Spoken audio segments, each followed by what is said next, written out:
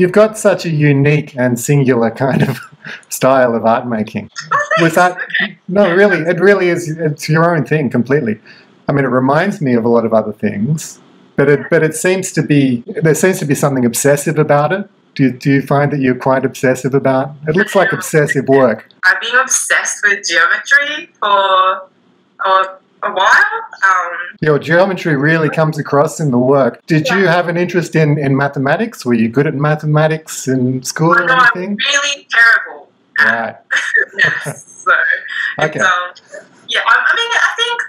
I think maybe I'm not so terrible at it. Like, I like it visually. When I start seeing numbers, I just kind of tune out a little bit. Well, that might be the way it's taught too, isn't it? Because I think a lot of artists find mathematics very beautiful when it's presented in a visual way. Yeah, definitely. Yeah, before I started really getting into or like focusing on geometry, I was kind of always interested in nature-based drawings and illustrations. And yeah, I think I first became interested in geometry when I started looking at patterns in nature and sort of symmetries that you find in nature. Where did you find these symmetries? I think just, like looking at sort of science books and sort of scientific illustration books. I was always interested in like flowers and snowflakes and things like that. Yeah. Well, that makes perfect sense. They're kind of abstract art to a start, if you want to start with the first big box that you put your work in. They're only just abstract. They do look like they represent something to me. It's not the world as it looks like, but it might be the world as it works. That's the way they look to me. They look like they might be representations or diagrams of relationships in nature or relationships in the cosmos even. That sort of thing. Thank you. Thanks for it. Yeah. I like that. That's kind of what I am going for. So in that sense, it kind of reminds me almost of sort of pictograms you might find on ancient temples or something like that. Yeah, I reference those kinds of things a lot. So yeah, I guess I started with patterns in nature, and then I sort of started getting into the world of geometry, and then I was kind of interested in sort of patterns and symbols, especially in like religious context, that I think is trying to like emulate patterns in nature to start with. So I think like broadly speaking, a lot of religions sort of like looked at nature and then found magic in nature, and their interpretations were like, it's like the universe has like this like divine design, or like it's God's creation or whatever. So yeah, I think that's where I kind of started getting into the whole world of geometry as a way to sort of like imagine different cosmologies and imagine kind of metaphysical ideas in a specific way. Well, it comes. Those are the sort of things I get from your work without knowing anything, without reading anything about it. Oh, thanks. Absolutely. That's great. I'm kind of intrigued to know more, but I also quite like not knowing what they are. I like that sense that they're about something, but maybe it's lost information or it's ancient writing or something like that. With the religious stuff, that's very interesting. Were you looking at any religions in particular? No, I kind of like to sort of cherry pick things I like from all different kinds of religions. But just mainly sort of visually, I think like I enter different ways of thinking through the visual means anyway. So, like I look at like patterns in nature and think like, wow, that's beautiful. Like I need to know more. And that's kind of how I feel about sort of religious symbology and religious architecture and things like that as well. Like, I love going into like temples and mosques and all sorts of religious sites. And I think there's something, like you feel something without even knowing like what the religion's about. Like I think it's like, I kind of think it's just a visual thing. Like, visually it's like beautiful and it's contemplative. I don't mean feel something as in like I feel the presence of God or anything. I just mean like, like there are visual language that sort of like makes you wonder I guess, without really knowing the context. And yeah, I think it's because like the architecture and decorations kind of, I think it's designed to make you think about certain things. I think that's the key thing, what you just said then. Because churches and temples, they're built by artists, aren't they? Yeah. And so, I think they're like a sort of, you know, the symbology is sort of embedded in the architectural design itself. So I do often reference like architectural plans and bird's eye view and things like that of sites as well. And like often use that as kind of like a overall composition. But I really like what you said about you like not knowing about what they mean exactly. And I'm kind of the same. I don't attach specific meanings to any of the shapes or symbols or anything. I think that's the beauty of geometry, because it's abstract and it looks symbolic, but it doesn't have to mean anything really. Or maybe it does mean something and you kind of know what it means without knowing. You know, I mean, I studied a lot. I've done residencies in Rome and I've had studied Catholic kind of paintings, particularly images of the Counter-Reformation. And so I can read them fairly well, but when you can read them, you convert them into words. And that kind of takes the magic away from them a little bit. I think the power is actually in the image. And I think maybe, I mean, I don't want to speak for you, but I think maybe when we see these shapes, say triangles and circles, whatever they are arranged in a certain way, we see that harmony. And you talk about that in your work, don't you, with your titles, like what's diagrams for harmonic ideas or something like that? Was that one of your titles? That was the title for my exhibition back in 2016. And I like the straightforwardness. I hate titling it. I mean, I don't hate it, but it's challenging. No, I think you do it well. The only ones that I could see on your website, I really like the straightforwardness of those. You know, you're not. It's like that's exactly what it is. You know, it's not like when you see a title for an exhibition and then you look at the work and you think, well, how do those two things match up? You know, this kind of straightforwardness of geometric findings, or I wrote a couple down. Hang on, shifting shapes, and it's it's what it is. I mean, like I tried to sort of like make the titles like kind of suggestive of my ideas, but I want to be grounded in the visual qualities of my work. So thanks for that feedback. It's very nice. Oh, let the work speak. I think that's what you should always do, or what one should always do. They're kind of cosmic. Actually, I learned recently, cosmic from the Greek word, it means arrangement. So, oh, really? Yeah. Oh, that's so perfect. I love that. It is perfect, isn't it? And there is a cosmic energy or something, I think, particularly with all the spheres. There's a kind of planet-like feel to your works. Yeah, I look at a lot of different cosmologies, and I'm even interested in like sort of like esoteric or alchemical kind of diagrams as well. Right. Not that I like believe in anything, but I just find them really imaginative, and I think one of my favorite artists is Hilma af Klint. Oh yeah. Yeah, and I think like she was like interested in theosophy and all the other kind of occult kind of ideas. Yeah. And I think geometry and diagrams really speak to me. I think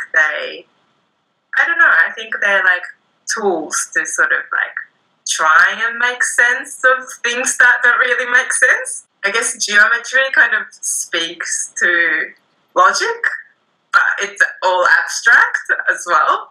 So I kind of like the idea of like trying to like visually make sense of things that's different from like rational thinking or reason, I guess. But I'm never like looking for an answer, I guess. Okay.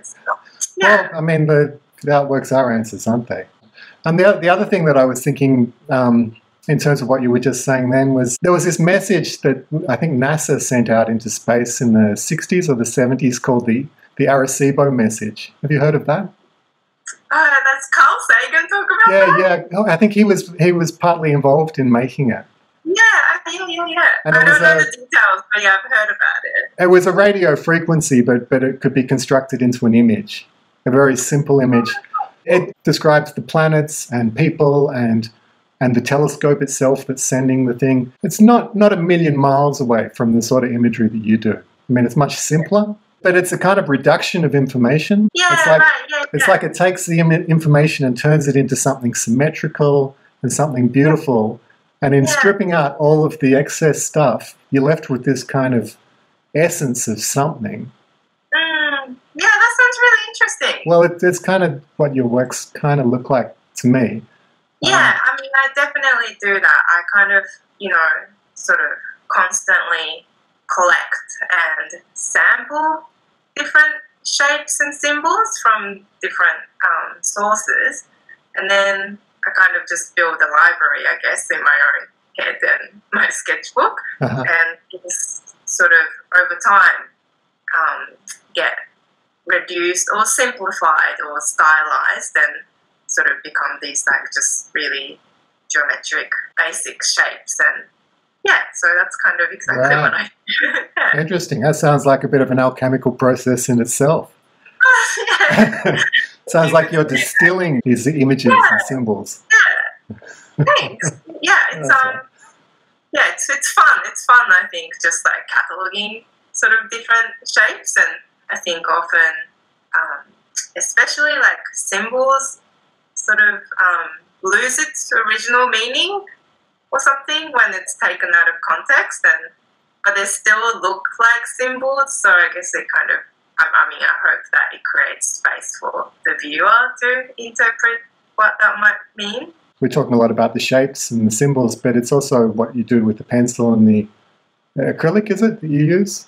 Yeah, I do use acrylic. I dilute it a lot, so it kind of, I'm going for the watercolor look, but I just find acrylic easier to work with. I like having organic look, I guess, because my work's very geometric. It could look really rigid, but having acrylic stains and things, it kind of gives a bit more of an organic feel to the work, I think. And also, like, I like having the small element of chance as well. I don't know how the colours are going to stain on the paper. So, yeah, for a control freak like me, it's important to have an element of chance, I think. Within defined boundaries, maybe. Yes, yeah. Exactly. Yeah, right.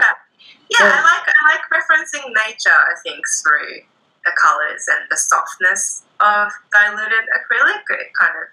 It looks watery or kind of airy, I guess. I kind of having that reference to nature. You've done a few residencies, haven't you? Around the place. Yes. How have you found doing residencies? I love doing residencies. Really? Yeah, doing residencies and studying is like a really good way, I think, to just like forget everything else that's happening in your life and just really prioritize your practice. And just find it really beneficial. And I just love traveling as well and looking at sort of different. Does it change your work? Yes, it does. But I think so far I've chosen where I do my residencies sort of based on how I want my work to develop. So I've done a residency in Berlin with Jack. That was kind of just random. We just wanted to go to Europe, so we're like, oh yeah, Berlin sounds cool. So we did that. And then I guess just seeing all the different architectures in Europe influenced my work sort of afterwards, but maybe not straight away. But the other residencies I've done like a research trip to Morocco. I specifically wanted to look at Islamic architecture. Yeah, well, I can see a definite connection there. My recent residency was in India, which was kind of How recent was that? Was that this year? Yeah, so I was in India in March, and yeah, I had to like scramble to get home because the borders were closing and flights were getting cancelled, and yeah, it was a bit stressful. But luckily, I had already done like the research component of my residency, so I was able to just come home and keep making. But what you were saying just before, you said about how sometimes it takes a while for what you've seen in the residency to feed into your work. I mean, that's definitely something I've experienced. I mean, it can take a year, I think, for it to really get into. Pressure to like go somewhere new for like a month, and you're expected to like produce a work there straight away. Yeah. I don't know. It takes a while for me to process different information. And also, you're there and you think, I don't want to be in a studio making work. I want to go out and look at the world. Yeah, exactly. Yeah, I definitely find that. Yeah, so going to India, I specifically wanted to look at these interior paintings called Shekhawati paintings in India. So I'm bringing in sort of like more botanical patterns and things in my work now. I guess it's a full circle. I'm going back to like patterns in nature kind of idea, but I want to sort of like push nature forward a little bit more. So I've been wanting to introduce botanical patterns in my work for a while, but I wasn't sure how I was going to do that. And then I came across this Indian painting. So yeah, I was like, okay, cool. Like that's how you do it. Go and have a look. Yeah, interesting. So that showed you a way of how to marry these two ideas of the geometric and the natural. Yeah. I mean, I think I was just like a bit scared of painting flowers, I guess, for a while. Even though I wanted to, I kind of felt like there's like a bit of stigma around like a female artist painting flowers. Right. And I just kind of needed to validate that for myself, I guess. And you found a way? I think so, yeah. So the paintings I was looking at in India, so they kind of like, well, the focus I think is narrative paintings, but the main paintings are sort of like framed by like really beautiful botanical patterns, and I think I was interested in the way how the paintings were completely unified with architecture. So they use architectural elements like arches or doorways as a framing device for the images. So and I've seen that in your work a little bit. Some of your work has an architectural quality to it, doesn't it? I mean, and particularly I've seen the way you arrange the drawing/paintings around the place. They do look like an altar or around a doorway or something like that. Yeah. So those are the things that I'm kind of going for, and like seeing how it's done in India, I guess I felt like it's okay to try that. I think. Yes, so I think for NotFair, I'll probably try and show the new works that's got botanical patterns in it. Fantastic. Well, whenever it happens, which I mean, it's looking good that it will happen next year. So we've got a huge space which hopefully will still be available to us when the time comes. Yeah. But it'd be fantastic for you to build a giant installation of your work. I think if there's space, I'll probably try and do some wall drawing as well, maybe around works on paper. Fantastic. That's kind of how I often present my work. So have you done wall things actually onto walls before? Yeah. Sometimes I do like just wall drawings, and sometimes I combine works on paper with wall drawings. I've done both, but I kind of really like doing wall drawings as a way of like expanding. Yeah, well, you've got to find a different harmonic balance, don't you? Because the piece of paper tells you where to place things and where to weight things and that sort of thing. Yeah. I guess the architecture of a room changes that completely. Yeah, and I kind of like having that like immersive quality to the work. It's not just like a work that you're like looking at, but you can sort of walk into the work. Yeah. Walk into your head, maybe. Yeah. Thank you.